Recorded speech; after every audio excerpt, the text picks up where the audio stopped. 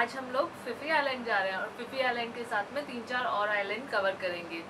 तो देखते हैं कैसे रहता है। और हमने वो जो आइलैंड जो पैकेज हमने लिया है वो 8 बजे हमें लेके जाएगा, यहीं से होटल से पिकअप करेगा और 5 बजे के करीब छोड़ेगा, ड्रॉप करेगा यहाँ पे। और इसमें हमारा लंच इंक्लूड है। अभी हम फेरी पॉइंट पहुँच गए हैं और फेरी पॉइंट ऐसा दिखता है और यहाँ पर बहुत सारे लोग आ गए हैं। ये सिग्नेचर करा रहे हैं ताकि अगर कुछ हो जाता है तो ये रिस्पॉन्सिबल नहीं है।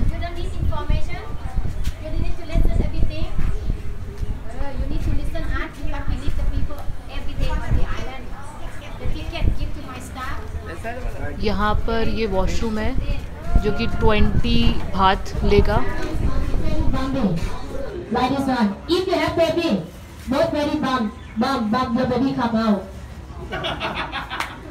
Bye bye baby, yeah. Lady pregnant, I'm serious. Man pregnant, no problem. Man pregnant, go to toilet. Finish, okay? And Ashma, your turn. Sits on the front too. Someone's getting tired. Like this one. What happened for last time? Like this one. No, huh? Sit on the back, better. And do operation or bypass something in yourself. Let's me to know. And how? अभी यहाँ पे introduction दिया और उसमें ये बताया है कि हम लोगों को शूज़ खरीदने ही पड़ेंगे। तो यहाँ पर ईश शूज़ खरीद रहा है और बार्गेनिंग कर रहा है, जो कि इम्पॉसिबल सी लग रही है। 350 बात मांग रहे हैं ये एक पेयर के।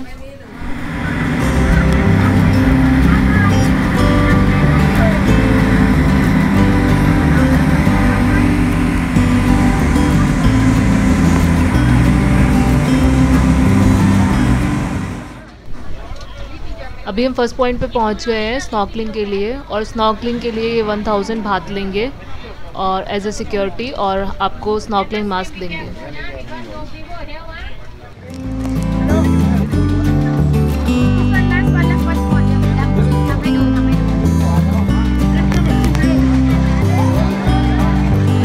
ये स्नॉर्कलिंग कर रहा है, पता नहीं क्या क्या दिख रहा है इसको। नाचना नहीं है, म्यूजिक नहीं चल रहा।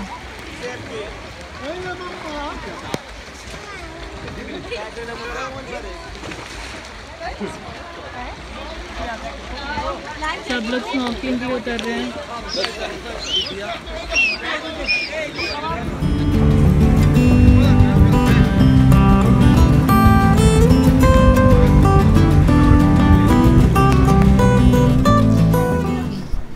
अभी एक बहुत सुंदर सा बीच दिखाई दे रहा है हमें, माया बे के नाम से, पर ये बीच अभी बंद है। अभी इंस्ट्रक्टर ने बताया हमें 1 साल के लिए बंद किया हुआ है। और अभी हम बाहर से ही देखते हुए चल रहे हैं, बस वीडियो बना लिया। देखते हैं अब आगे फीफी आइलैंड चलते हैं।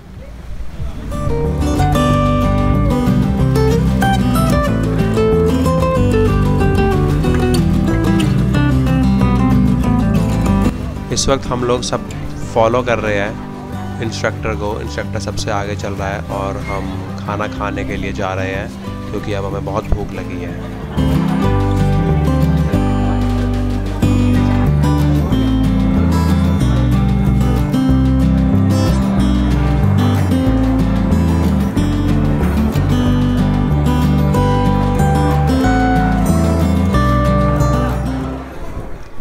यहाँ पर स्पेसिफिक वेजिटेरियन काउंटर भी बना हुआ है, तो वेजिटेरियन डिशेस अवेलेबल है। वेजिटेरियन में ऐसा सच तो कुछ ज़्यादा नहीं है, पर एक आलू की सब्ज़ी, सैलेड और राइस हैं, नूडल्स भी हैं। अभी बोट ने हमें उतारा है और पहले लंच कराया था।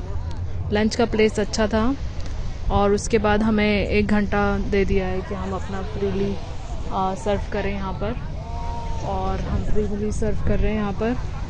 ईश ये गया है स्विमिंग के लिए और मैं बैठी रिलैक्स कर रही हूँ।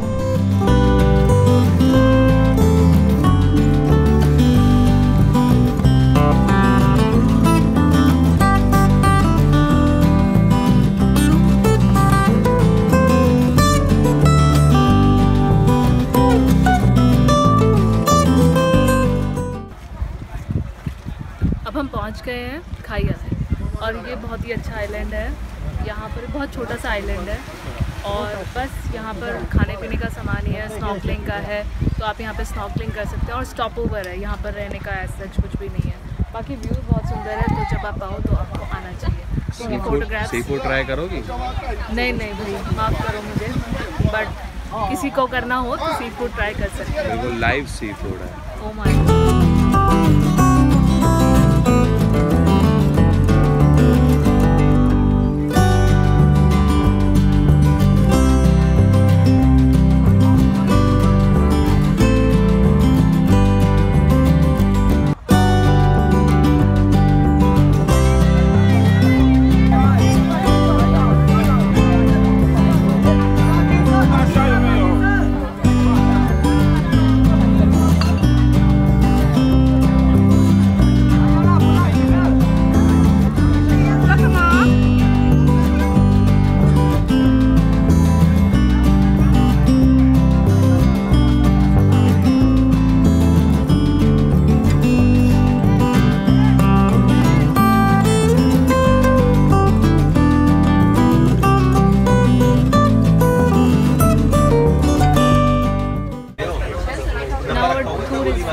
Now we are going back.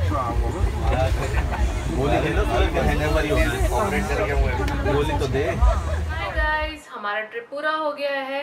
पूरा दिन का ट्रिप था फी फी आइलैंड का। अच्छा रहा और थोड़ा सा टायरिंग भी था। शुरू से बताती हूँ कैसे हुआ था। सुबह हमें जल्दी उठना पड़ा और ड्राइवर ने हमें 8 बजे पिक कर लिया था होटल से। उसके बाद फिर हम लोग फेरी पॉइंट गए।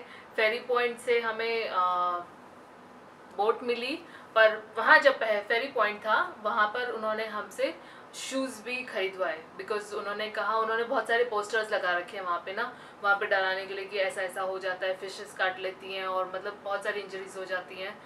तो ऐसे शूज़ हैं। इट्स बेटर कि अगर आपको कहीं बाहर मिल जाए तो आप बाहर से परचेज कर लें। वहाँ पे नेगोशिएट भी वो लोग नहीं करते हैं। वहाँ पे उन्होंने हमसे लिए थे 350 बात एक शूज़ के, मतलब फिर मैंने भी खरीदे तो फिर 350 और बात हो एडिशनल हो गए और उसने बिल्कुल नेगोशिएट नहीं किया हमसे। तो इट्स बेटर कि अगर आपको ऐसे शूज़ कहीं मिल जाएं बाहरी तो आप वहाँ पे बाहर से ले लें। अदरवाइज़ आप क्रॉक्स ले सकते हैं और क्रॉक्स से भी काम चल जाता है, ठीक है। उसके बाद में फिर हम गए बोट में और बोट में फिर हम पहले उसने हमें ऐसे ही बाहर से आइलैंड्स दिखा दिए क्योंकि माया बीच बंद है 1 साल के लिए, तो बाहर से दिखा दिया। उसने कहा कि यहाँ से फ़ोटो ले लो, तो हमने फ़ोटो क्लिक करे हैं कुछ। उसके बाद ईश ने स्नॉर्कलिंग करी। उन्होंने एरिया बता दिया था कि कहाँ पर स्नॉर्कलिंग करनी है और फिर ईश ने स्नॉर्कलिंग करी और उसके बाद स्नॉर्कलिंग करने के बाद हम फी फी आइलैंड गए। फी फी आइलैंड में हमने 1-1.5 घंटा रुका। वहाँ पर हमने लंच किया। 12:30 बजे हम वहाँ पहुँच गए थे। 12:30 बजे पहुँचने के बाद उसने हमें जगह दिखाई, वहाँ पर हमने लंच किया। फी फी आइलैंड में सब कुछ ज़्यादातर महंगा ही है तो उतना शॉपिंग का उतना सोचने की ज़रूरत नहीं है।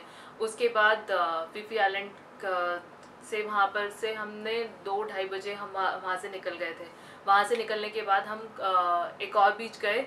वो बीच सुंदर था। 1 घंटे की जर्नी के बाद में उधर बीच पे गए। वो बीच सुंदर था। वहाँ पर कुछ रहने का अकोमोडेशन नहीं है, वो छोटा सा बीच है। वो बस स्टॉप ओवर के लिए, देखने के लिए, फ़ोटो क्लिक करने के लिए और वहाँ से चले जाओ। तो फिर वहाँ पर गए। उसके बाद फिर हम वापस आ गए फेरी पॉइंट पर। हम आए 4:30 बजे करीब। और ये लोग क्या करते हैं, जब शुरू में हम जाते हैं तो फ़ोटो कैप्चर करते हैं, तो वो फ़ोटो आपको मिलती भी है। फिर हमने वो फ़ोटो भी परचेज़ की। ऐसी अच्छी थी फ़ोटो, हमने ख़रीद ली। 200 बात में उनसे हमने ये फ़ोटो ली। अब बात आती है पैकेज की। क्योंकि हमने हम कैब में थे तो हमने उधर लोगों से भी बात करी तो हमें पता चला लोगों ने बहुत सारे पैसे दिए हुए थे। मतलब 2-2 हज़ार भी दिए हुए थे पर हेड और 1800 भी दिए हुए थे। इट्स बेटर कि आप अच्छे से नेगोशिएट करें। जब भी आप यहाँ पर आएँ तो अच्छे से नेगोशिएट करें और ज़्यादा पैसे ना दें। लास्ट ईयर भी यही प्राइस चल रहा था अराउंड और इस साल भी यही प्राइस चल रहा है। फ्यूचर का मुझे पता नहीं है क्या प्राइस होगा, बट आई विल से कि नेगोशिएट करें। ये थी आज की टिप। बाय।